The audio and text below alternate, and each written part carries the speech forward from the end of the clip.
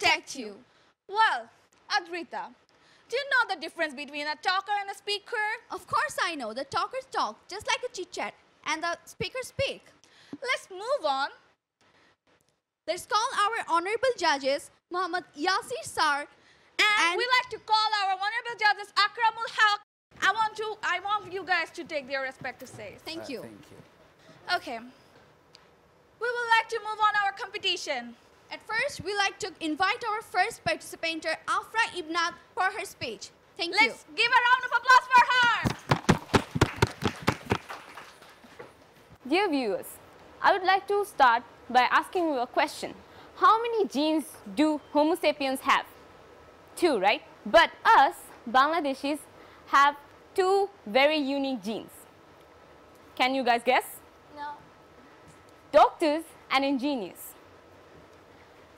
Dear viewers, I am Afra Ibnat and I would like to talk on this topic, that is, can't I be something else other than being the stereotypical professions? I once wrote, and I quote, "Do something that you love to do and you will never have to work again."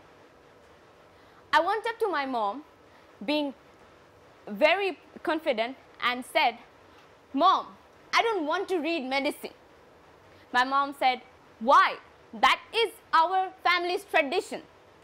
And I said, "Mom, do traditions make us or we make them?" After saying this, she went silent. And I'm joking. She used every single drop of her tears that day. Can you guys relate? Now, I would like to talk about my cousin today. Her age of marriage has come up a few years back, but she never gets demotivated. She always tries to try new professions. She has tried boutiques, teaching, and whatnot. Every time our relatives say to her that, "Why don't you be stable in one profession?" But she every time replies, "Soon, very soon I will." And one day I went up to her and said, "Apu, what does it really take to be that motivated?" She went silent. She began crying. She replied by saying, "You know, once my mom said, 'I believe in you.'" That's what really takes to sail her boat. Today, I would like to end by quoting this quotation that says, "Find something that you would love to do and get someone to pay you for it." Today, I find something that I would love to do publicly, and I got someone to pay me for. Thank you. Peace. Okay. Afra, you did very well. Thank you, We sir. didn't tell you that on what points we'll evaluate. For your information, let's share the points or the criteria. We will give you points on introduction, how you started the presentation, and then you have got the body of the presentation, the content you presented today, and we have got body language and eye contact, and also have got voice modulation, how you can play with your voice, in pronunciation also, and enunciation, meaning clarity of the presentation. We will highlight the voice modulation, the pronunciation and enunciation, meaning the clarity of the presentation, and also the ending, how you ended the presentation. Okay. You did very well, and congratulations, lady. Thank you very much. Thank you, sir. Thank you. Well, Mr. Akram. Yes. What did you see? You know, what I have felt that the content she has chosen here, what they're thinking, how can someone in this age can talk about all kind of adversities and challenges the girls are facing here. I really appreciate your content. Thank you very much. This is really the platform, we must say, right? Yeah, thank you. Great Okay, platform, they are getting the platform at Tesol Bangladesh, as we are finding the Tesol genius. Right, so let's move on. Okay. Our next participant is Tasfiq Aslam. People, what's 2 plus 2 divided by 2? 2? Cut it.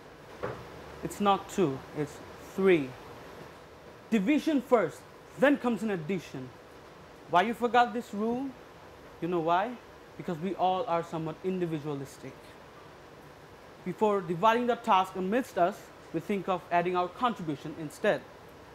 The reason is we are surrounded by people who infiltrate our thoughts to become individualistic. So, this is Tashfiq Aslam, and my today's topic is we, not me. See, we grew individualism in us as our superiors guide us in such a way that compels us to be so. But hey, we must not forget, the team wins the match, one way or the other. We must think together, work together, and apply together. But it's a matter of grief that we are more likely to show how talented we are and what we can really do. But hey, there's certainly a place where we are all very associative, the exam hall. United we stand, together we fall. Bro, please help me with the geometry. I'll take care of the algebra. Hell yeah. Though there are some retards who just don't really help others and they give the exams all by themselves. Rascals, I mean. Okay, whatever. So what I was saying, see, teamwork is there in nature as well. Gravel ants build larger nests to safeguard themselves from predators. The coolest thing about them is that they use the same tactic to protect the caterpillars. You know why? The caterpillars discharge sugary fluids needed for the nourishment of the ants. The thing also provides sticky substances which helps build the colony. And in return, the ants provide these slow guys with an army of protection. Remember, coming together is the beginning. Keeping together is progress. And working together is success. And keep that in mind. We are not a team because we work together. We are a team because we respect, trust, and care for each other. And that's what Phil Jackson said. The strength of each team is each individual member, and the strength of each individual member is the team. You want to go fast? Go alone. You want to go far? Go together. Amy Poehler once said, get a bunch of people who inspire and challenge you. Spend a lot of time with them. This will change your life forever. Hence, we must sacrifice personal interest while working in a group. Last but not the least, good teams become great ones when the members of the team trust each other well enough to surrender the me for the we. Thank you all. How come, right? So finally we have got a great speaker here. You know what? I started to just remember a quote, united we stand, divided we fall. Thank you for the content and the body language and jolly mood he has. And he played with the voice, right? That's good. We are That's so pleased. May Allah bless you. Be a great speaker. And be a representative of the country Bangladesh. That's good. Thank you. Thank you, sir. Thank you. Thank you all. Next participant, Raisa Hassan.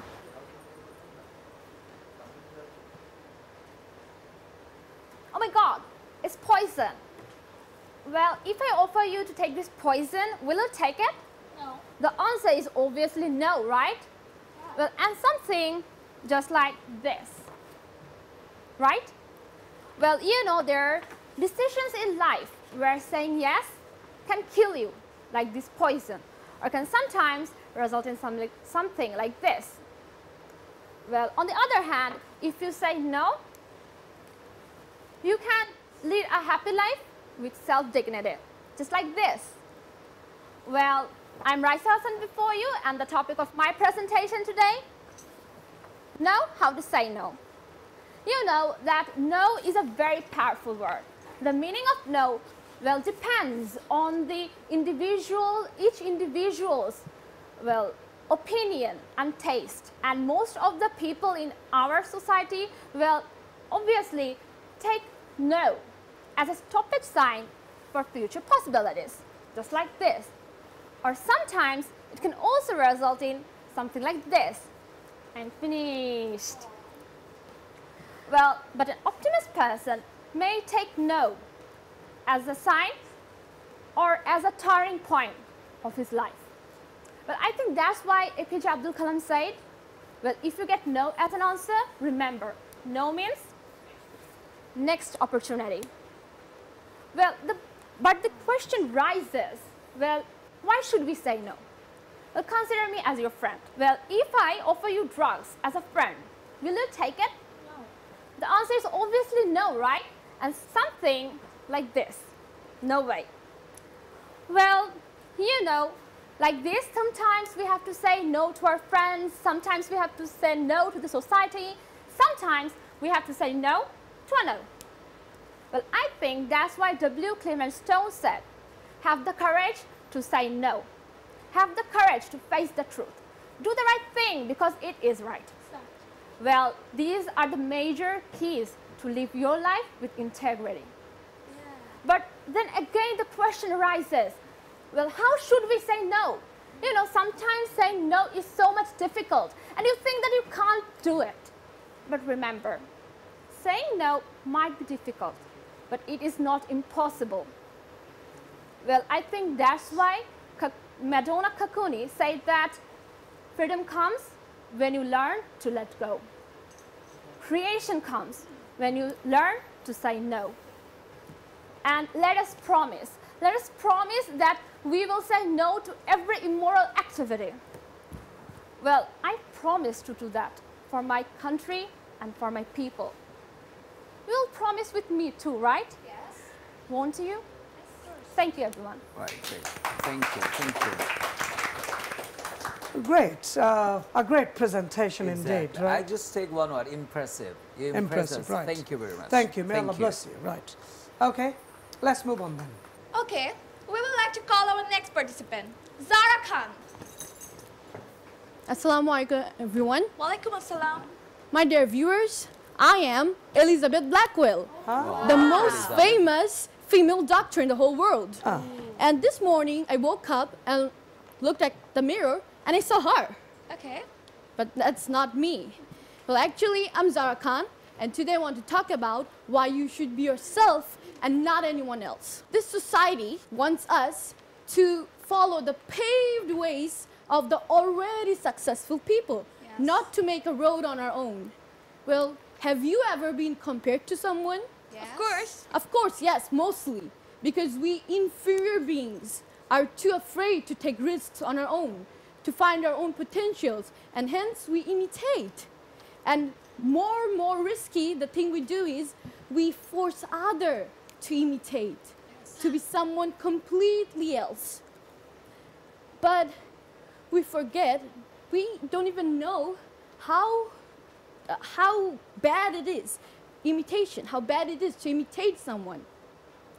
And I say that because my own uncle, at the age of only 6, was forced to study at madrasa, only so my grandfather could make him the next, not anyone else, the next Tariq Zamil, Maulana Tariq Zamil. He had to be that. He couldn't be himself. So his whole childhood was just lost. He was forced to pray the Fajr at just the dawn. He was beaten and nothing. He had nothing of himself. Oh my God. And the worst thing is, he lost himself. He destroyed his life and the life of his other family members. He rebelled and took to drugs. This society doesn't know the fine line between inspiration and imitation. There are role models in every culture. It's okay to be inspired by them, to learn from their mistakes, to know what their potentials are and what my potentials are. But it is not okay to copy them. An original is always better than a copy. So I want everyone to look at themselves in the mirror and ask themselves who they are. They should try, everyone must try to know themselves and tell themselves that whoever you are and whoever you're going to be, you are okay. It's okay to be you. And that's why Socrates said, be thyself, know thyself. And I hope everyone understands this. The society comes to justify people on their own and not to compel them to copy someone. And at last, love yourself. Peace. Thank you, Zara. Just wow, she got Yeah, right. a good message actually. We can be a good observer and we should not be a blind follower. Yes, That's sir. the more I think we should just take from this. And we speech. should be Thank you. Thank We you. actually, I should be I. Yeah. Like, okay. Thank you, sir. Thank you very Thank much. you. Thank you, Zara. Let's go for the next one, please. So thank you so much, Zara. She is so cute. Let's call our next participant, Ifat Zahan Khan Richie. So thank you very much. So, hello everybody. Good Hello. evening. This is me, Richie Khan. Before you. Wait. Was I sounding like a robo or typical Bengali presenter? Or we can say Both. Bangladeshi Both. presenter? Of course. So, should I bring the real me? Yes, Oh, first. sure. Of course, we want that. Okay. Wow. Wow. Wow. Woo. So many cameras are capturing me. Yes. And there are so many audiences as well. I feel famous right now. Okay, you are. So today we're gonna talk about haters. Please, mean people. So do you know what hate is? Feeling. Hate is a disease. And the person who is affected by this disease suffer from at least one from the three in common. Those three symptoms are they hate themselves, they want to be you, or may consider you as a threat, or you have something special that they don't have. Think about it. Have you ever met a hater doing better than you? Mostly no, right? Yeah. There are haters everywhere in schools, political arena, and news broadcasting, and even in this place maybe. Okay. So, do you know what is the truth of this hater? No, I don't. They're insecure. Yeah. They're unhappy. They have led themselves to believe that if they put others down, they will succeed. But they won't. Because hate begets hate. And do you know who has got the most number of haters? Of course, the successful one, right? And do you know that what revenge they had taken? Of course, they have become more successful. And this is the best for you. Yes. Of course. A wise girl say that haters are my motivators. I don't know who the hell said this, but I totally agree with this. I learned to let go of things, and I understood that a person cannot be liked by everyone. So I want to ask the audiences and the people who are watching me right now that, do you guys like me? Yes. Yes. Of course. Of course. We do, we do. We do like you. Maybe some people don't. Maybe. Maybe. Because you can't please everyone, right? Everyone course. cannot, yeah. Because haters are kind of, whatever you do, they will criticize you. And you have to remember that they are your biggest fans. Yeah, Because I they can chase consider you, it. leaving their all important works. It's good. So just you have to remember that that haters are losers. They are absolute losers. So I hope that all your haters have a long life, so that they can see you achieving success. So lastly, I want to tell that if you guys love me, great.